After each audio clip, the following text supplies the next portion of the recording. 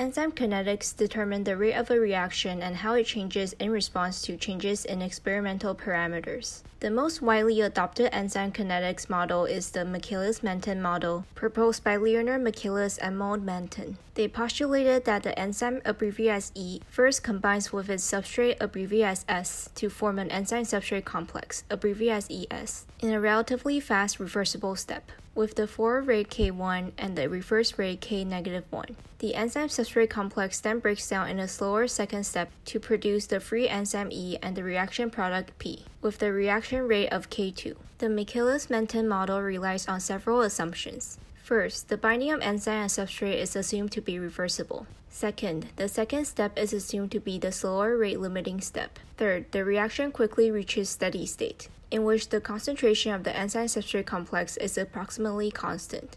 The Michaelis-Menten model deals with the initial reaction velocity V0. The product concentration is assumed to be 0. Therefore, the rate of the second reaction in reverse is not taken into account. Lastly, the concentration of total enzyme equals the sum of free enzyme and the enzyme-substrate complex. Based on these assumptions, the Michaelis-Menten model relates the initial velocity to substrate concentration with the equation V0 equals to Vmax times substrate concentration over the Michaelis-Menten constant Km plus the substrate concentration. The equation can be shown in a hyperbolic curve in a graph of initial velocity against substrate concentration. The maximum velocity, abbreviated as Vmax, is the highest number of substrates that can be transformed into product over a given time when all the active sites are occupied. The Michaelis-Menten constant, or Km, is defined as the dissociation constant of the enzyme-substrate complex, which equals K-1 plus K2 over K1. The higher the Km value, the lower the affinity of enzyme to substrate. Km also represents the substrate concentration when half the active sites are occupied. The catalytic constant, or Kcat, equals to Vmax over the total enzyme concentration. It is also known as the turnover number and the molecular activity, which indicates the maximum number of substrates that are transformed into products by a single active site in a period.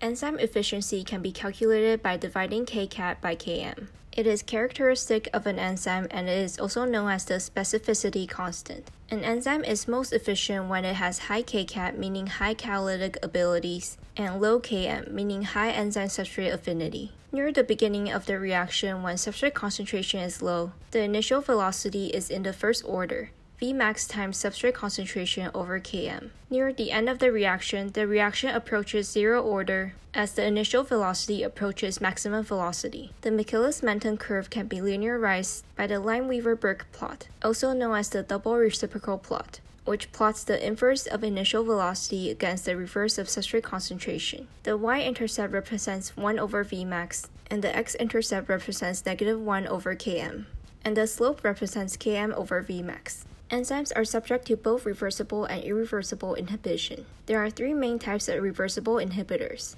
A competitive inhibitor competes with the substrate for the active site of an enzyme. The inhibitor, abbreviated as I, combines with the free enzyme to form the enzyme-substrate complex, or EI complex. The maximum velocity or total catalytic ability remains constant, as shown by the shear y-intercept in the Lineweaver-Burke plot, while the Michaelis-Menten constant, or the enzyme-substrate affinity, decreases, as shown by the less negative x-intercept. An uncompetitive inhibitor binds the enzyme-substrate complex at a site different from the active site. Both the maximum velocity and the Michaelis-Menten constant decreases by the same factor, as shown by parallel lines of inhibited and uninhibited plots. A mixed inhibitor can bind to either the free enzyme or the enzyme-substrate complex at a site different from the active site. A non-competitive inhibitor is a special type of mixed inhibitor in which the maximum velocity decreases while Km remains constant, as shown by the shear y-intercept. There are 3 main types of irreversible inhibitors as well. Affinity labels are substrate analogs that irreversibly bind to 1 or more amino acids at the active site to inhibit the enzyme. They can be used to identify amino acids located in the enzyme active site. Examples include iodo acetate and PHMB, or polyhexamethylene biguanide, which targets cysteine residue,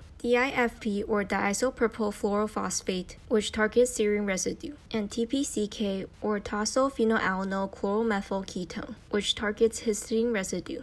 Another type of irreversible inhibitors are transition state analogs, which resembles the transition state and binds to enzyme better than the substrate. Recall that in the induced fit model, the active site is most complementary to the transition state. Therefore, transition state analogs are the most potent enzyme inhibitors and are target for drug designs. For example, statin is a transition state analog of HMG-CoA reductase, the key step to cholesterol biosynthesis. Therefore, statin effectively treats high cholesterol. The third type of irreversible inhibitor is the mechanism-based suicide inhibitors, which are substrate analogs that bind active site and initiate catalytic process as if they were normal substrate. Somewhere down the pathway, a reactive intermediate is formed that modifies the residue on the active site covalently, hijacking the normal enzyme reaction mechanism. Suicide inhibition is another target for drug design. For example, acetylthymidine or AZT is a suicide inhibitor of reverse transcriptase designed to treat HIV.